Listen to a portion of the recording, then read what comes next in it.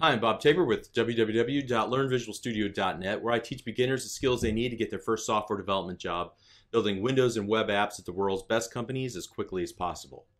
So up to now, we've been focusing on several things related to Visual Basic, the syntax itself. We've looked at Visual Studio and its various windows that help us write code. We've talked about the .NET Framework class library. We've talked about the .NET runtime. We've talked about compiling, running on users' computers. And so I'm sure at this point, you're itchy and you're ready to build real applications. You know, applications that have more attractive user interfaces. You don't want to just write console applications for your entire programming career, right? You want to build web-based applications or Windows-based applications. So in the second to last instructional video in this series, I'm going to discuss event-driven programming. And event-driven programming is really at the heart of all of Microsoft's presentation APIs. In other words, it's at the heart of those little neighborhoods of classes that are dedicated to building web pages or Windows forms or working with data and so on. All right. So an API is Application Programming Interface, and in the context of .NET, the entire framework is an API, an interface that we can program against. But then there are these, again, little neighborhoods or subsections of the entire framework class library that are dedicated to a specific purpose, whether it be building Windows, web, apps, working with databases, and so on. Okay. So at any rate, event-driven programming is at the heart of all of these. And the essential idea here is that it allows you to plug in and handle key events in either the life cycle of the application's execution or handle key events that are raised whenever an end user interacts with the program in a certain way, whether it be clicking a button, hovering over a given area of the web page or the web form or the Windows form or what have you. Okay, so it all starts with a fundamental understanding of how events work. So up to this point in our simple console window applications, we've really only been handling one key event. So when our application starts up, we've been handling the main method, and we've said that the main method is special in console window applications because it's the first method that fires off whenever the application is executed. So in a sense, it's responding to the application started event, even though it's not quite phrased that way. However, in a modern user interface, whether it be, again, a native Windows application or a web-based application, users can interact with the various elements that they see on screen. They can hover their mouse cursor over elements. They can press keys on the keyboard. They can type text into fields. They can drag and drop various elements that they see on the screen. They can click on things, and so on. And so as a software developer, you can write code that responds to these interactions. You can decide which ones you're going to respond to and which ones you're going to ignore. So when these interactions happen, the .NET runtime raises events, and you can decide whether you want to respond to that event or if you want to ignore that event. And then you get to decide what should happen whenever the user clicks this button, hovers their mouse cursor over, or whatever the case might be. So speaking specifically about the user interface, every single control, whether it be a text box control or a button control or a drop-down list or a grid or whatever the case might be, they have different events that you can write to handle, and we'll show how that works in just a moment. So how does this manifest itself in the applications that you'll actually write? Well, in this lesson, I'm going to demonstrate how you're going to get the same experience of working with events, whether you write a Windows application or a web application. So using the techniques that we've learned before, we're going to create a new project.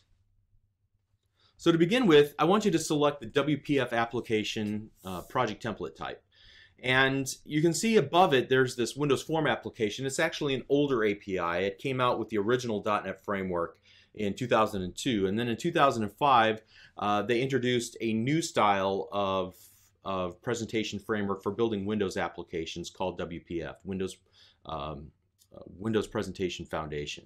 And it's a little more flexible. I assure you that anything you learn in WPF can probably be transferred over into the older style Windows Forms application API. All right, so it has a little bit more momentum because it's newer and more people are using it, and it offers some improvements over the older API.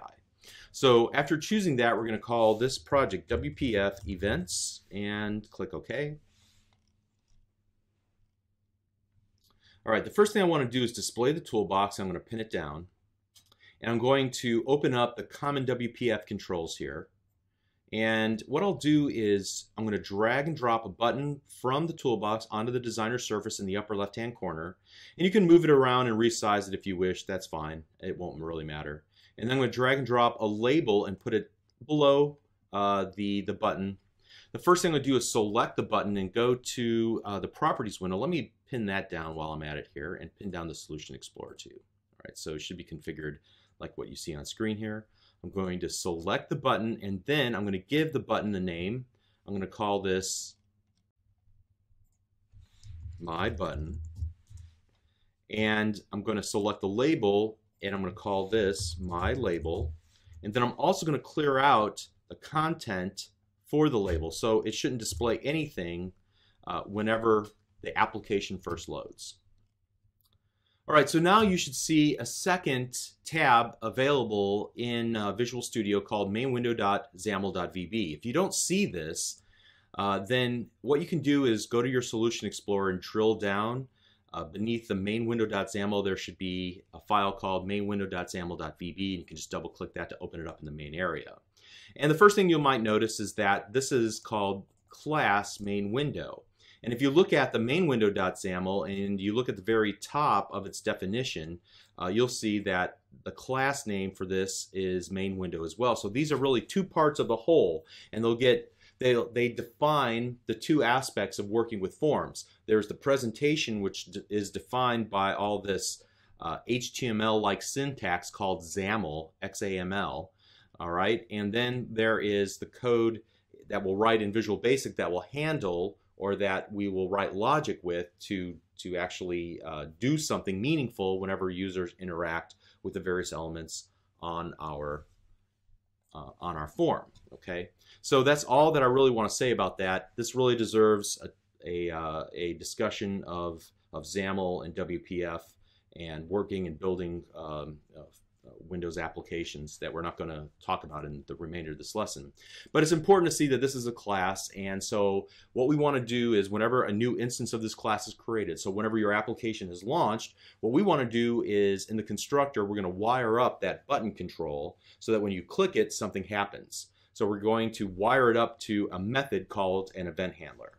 And to do this, we're going to need to create a constructor. Now there's a couple of ways to do this, but the easiest way that I found is to select the object that you want to work with from this leftmost drop down, which in this case we're just working with the main window class. And then over here in the right hand side we can select which methods that we want to work with. In this case we're just going to create a new constructor, and whenever I select that, let me remove these, you can see that it creates some templated code for a constructor for this main window class.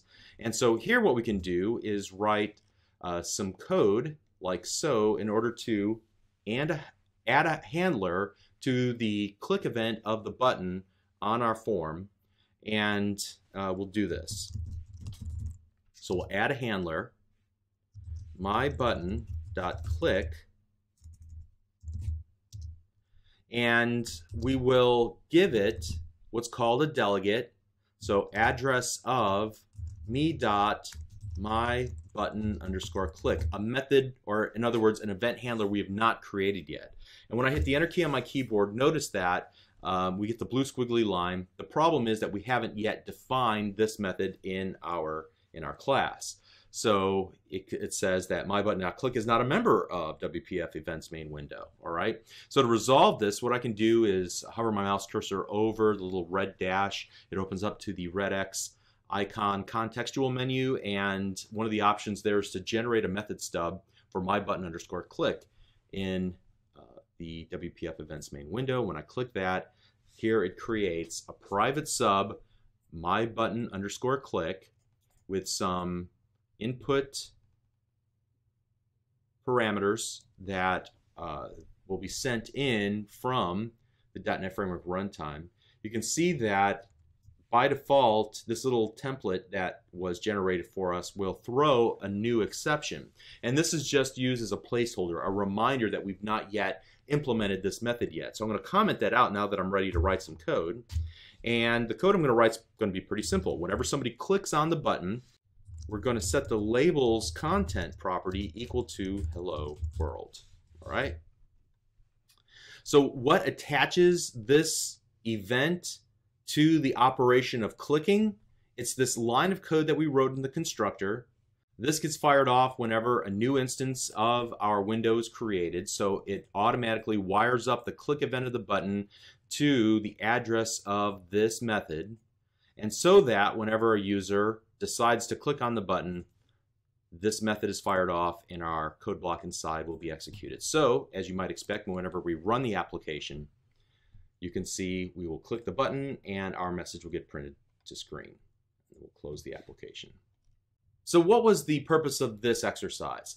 Well, it wasn't to teach you about how to build WPF applications, although you might have learned a little bit if you've never done that before. It was really to explain the nature of handling events. Events are raised by the .NET Framework runtime, by end users, and more. So in WPF, each window, each control, and even those objects that don't have a visual component, like those objects that control navigation between windows, those objects that handle communication with the network or the file storage and so on, they all expose some events. So as a developer, you can choose which events to respond to by writing code in a special method called an event handler. What makes it an event handler? Because we've wired it up to a certain event that's raised by the .NET Framework. So what's so special about an event handler method? Well, typically their method signature is defined by the object itself, in this case by a button. So in the case of a button control, the click event requires an event handler to be defined that accepts two input parameters. The sender of type system.object that represents the caller that fired the event. And then second, a routed event args object called E that contains extra information about the call, who called it, how, and so on. So many times you can ignore these input parameters, but occasionally they will allow you to access important details that are sent by the caller of the event. So the key idea is that we've attached a new event handler to the click event of the button. We use the add handler statement to pair an event and an event handler together. And so as I said earlier, this is actually, we're passing the address of the event handler itself. This is also known as a delegate. In other words, we're delegating a particular method to handle this specific event. So Visual Studio helped me write that code by automating some of it with helpful IntelliSense prompts and code snippets. I use the term attach an event. Some people call this registering an event. We can actually attach multiple event handlers to a single event and even programmatically remove event handlers by using the remove handler statement. So if I decided at some point I didn't want the myButton_click event handler to handle the button click any longer, I could write other code to say remove handler from myButton.click, remove it with this delegate. So remove the address of me.myButton_click. Okay.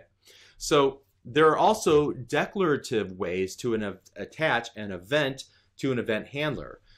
We've purely been working here in the designer pane by dragging and dropping controls from the toolbox onto the designer surface.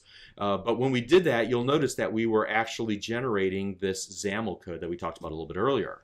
And this XAML code is really just it's just an XML-like syntax that allows you to create instances of objects that have some visual component to them. So in this particular case, we create an instance of a button class and an instance of a label class. Okay, and so by doing this, let me kind of separate these properties. So not only can you create new instances, for example, of a button class, but you can also initialize their properties like we've done here in the remainder of this XAML element. But you can also use this to wire up events. So I can do use the click property, I guess you could say, and you can see here that I can generate a new event handler, or I can go ahead and attach this to myButton_click. If I select new event handler, it'll automatically generate a new name, myButton_click_1, and I can even write different code inside of here. So let's just, for fun, copy this line of code, we'll put it here, and hello world again, and we can comment out this line of code and then run the application. You can see that we're able to now use this other implementation that we wired up purely from our declarative code, this XAML code that we've created, okay? So before I end this project and move on to the next one, I want to expand on what I said at the outset of this lesson. Every single control has actually quite a few events that you can choose to handle or ignore depending on what you want your application to do. So to see a comprehensive list of all of the events that are available for a given control, what you can do is actually select the control and then go to the Properties window. You can see next to the little wrench icon, there's a little electric bolt icon. And when I click that, this is a listing of all of the events that are available to the button control. And some of these events deal with the layout and the positioning at the time that the window is first loaded and displayed to the end user, and it allows you to preempt that process and perform additional layout and positioning logic. Some of these events that are listed here, they deal with keyboard access or interaction. Some deal with stylus interaction whenever the user is accessing the app from a tablet. Some of these events deal with normal mouse operations like clicks and hovers or drag and drop. Some of these events work together, addressing smaller parts of a bigger operation such as drag and drop and a lot more. But you can see that there's dozens of events just for this single button that we can handle. And the same is true with the label control. If I can select it here, let me see if I can get my mouse cursor on it. There we go. So now we're looking at the events that are fired off by the label control, and it has many events as well, all right? So the challenge won't be getting access to a given control or element's events. It'll be determining the nuanced difference between the various events that are available and picking the right events that you want to handle as the application developer. Also, each event will be raised in a different order. Sometimes the logic that you write is expecting a certain order of these events to be fired off, and so oftentimes developers introduce subtle bugs into their application by not understanding the order of execution. So that's where a lot of testing comes in, setting a lot of breakpoints and then attempting different operations, whether it be with the mouse keyboard, the stylus, whatever the case might be, all right? So there's actually events for the window itself. Like if I were to put my mouse cursor here, and you can see we're now looking at the events for the window itself. You know, we wrote code in the constructor of the main window class, but there are other events that happen as the window is loaded, as it's unloaded, as it's moved around, as it's resized. And there are events that are concerning the lifetime of the entire app itself. The app is started, the app is closing, and so on. So in the case of a WPF application, those events are handled in this application.xaml.vb file, okay? And I want to emphasize that these are just events for the user interface. There are other events that can be handled for data access, for file access, for network access, and a lot more. But the main point, the main takeaway is that there are events everywhere you look.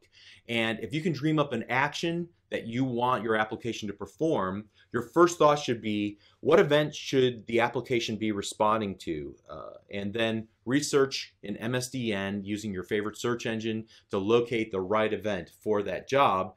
Find the event and write code to handle that given event in order to carry out the action that you want to, okay? So to reinforce this idea, I'm going to practically duplicate this example, and I'm going to do that by building an ASP.NET Web Forms application. So my goal is to show you that, first of all, understanding the nature of events is important whenever you're building applications in .NET. And secondly, much of the knowledge that you gain from understanding one API can be applied to other APIs as well. So in this particular case, we're going to transfer our knowledge of building a Windows desktop application with WPF to a Web Forms application that will execute on a web server and consumed in a web browser. So off camera, I installed Visual Studio 2013 Express for Web, and you see I have it opened here. You can download this and install it from the same place wherever you downloaded Express 2013 for Windows Desktop. So I just went to the download page and went through the same operations as before. I'm not going to demonstrate that in this lesson. If you want to follow along, by all means, go ahead and install Express 2013 for web. If you already have Professional or Greater or Visual Studio, you can follow along by just choosing the right template as you create a new project. So we're going to go ahead and start by creating a new project. We're going to select ASP.NET Web Application. So Visual Basic ASP.NET Web Application. We'll call this ASP.NET Events and click the OK button. And here on the new ASP.NET project dialog, I want to just select the empty template and then click the OK button. We're going to ignore all the other options here. All right. And once we have the project loaded up into the main area, I'm going to right click the project and select add a new web form. So choose web form here, and we're going to name this web form default and click OK. And you can see in the Solution Explorer, it'll create a default.aspx page. It will load that page into the main area here, and I'm going to switch from the source view to actually the design view. We're going to ignore the combination of HTML and the ASP.NET declarative syntax. We're just going to work purely with the designer, and we're going to repeat the steps that we took earlier. Let's go to the toolbox. I'm going to pin that down, and I'm going to drag and drop a button control into this little blue div area here at the very top. So I'll drag and drop it inside of there, and I'll put my mouse cursor next to it and create a space on my keyboard, and then I'll go to the label control and drag and drop that and put it right next to it. So since I have the label control selected, I'm going to go to the properties window here, and I'm going to call this, I'm going to give this the name, the ID rather, of my label, and I'm going to clear out its text property, which is the equivalent of the content property in the WPF version of the label. And then I'm going to select the button, and I'm going to name that my button. All right, like so. Save that. The next thing that I want to do is just go into this blank area, and I'm going to double click. All right, so I'm going to do this, add handler, and I'm going to work with my button dot click, comma, and I'm going to give it a delegate, the address of me, and I'll give it a name, my button underscore click. All right. And when I hit enter on my keyboard, notice that we get the blue squiggly line. I'm going to hover my mouse cursor over the little red dash, which brings up the red X icon contextual menu. I get the same message that I saw on the WPF side of things, generate method stub for my button underscore click in ASP.NET, ASP.NET events dot underscore default. Here we get the same or a very similar event handler stubbed out method. I'm going to comment out the throw new not implemented exception. Here I'm going to write my label dot text equals hello world, and I'll save everything, and I'm going to click the run. Notice that instead of it saying debug, it says Internet Explorer next to the little run icon. So when we run this application, our application will be deployed to a special web server that's able to run locally for testing and development purposes, and it will also load up Internet Explorer and then tell Internet Explorer to request that web application that's been loaded up into the Internet Information Services Express, that little mini web server that runs on my local computer. So we'll go ahead and click the run button. Internet Explorer pops up. You can see in the Windows taskbar over here that IIS Express popped up as well. If I click on it, you can kind of see that it has a site deployed to it called ASP.NET Events. Great, and it gives us the address. You can see the address matches whatever we're looking at, and we can also stop the site and do some other things, but I don't want to do that. I want to actually click this button in the upper left-hand corner, and we get the word hello world pop up into our web app. All right, awesome. So just like we saw in the WPF example, we can also wire up the event handler declaratively by going into the source code for our default.aspx page. And I can, for example, do onClick equals, and then I can create a new event just like we did before, or select one of the existing events. So I'm going to go ahead and let it create a new MyButton_click1. I'm going to comment out this line of code where we added the handler imperatively through the Visual Basic code, and I'm going to do mylabel.text equals hello world again. In this case, I'm going to rerun the application. It redeploys my application with all the changes I just made to IIS Express. It opens it up in Internet Explorer. I click the button and I see the new message, hello world again. So we can wire up events either declaratively in our ASPX, or we can wire them up in our ASPX.VB file, the code behind for our default web page. Okay. And then finally, if I were to go back out here to design and actually select the button, and then I can, in my properties window, I can see that it also has this events button next to it.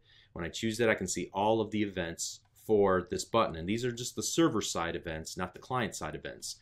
If you want to handle client side events, you'll have to handle them using JavaScript, and that's a whole other series of videos. Let's recap what we talked about in this lesson. Whether you're interested in building a web form or a Windows form application, at this point it just becomes a matter of learning the different controls that are available for each, and then learning the different events that are raised by those controls. What's the behavior of those controls that I as a programmer can write to handle? So in my experience, about 75% of events are common across those controls. You can click on it, you can drag something over it, you can, type into it, things of that nature. In most cases, you can anticipate the events that will be available to you without having to memorize a list or anything like that.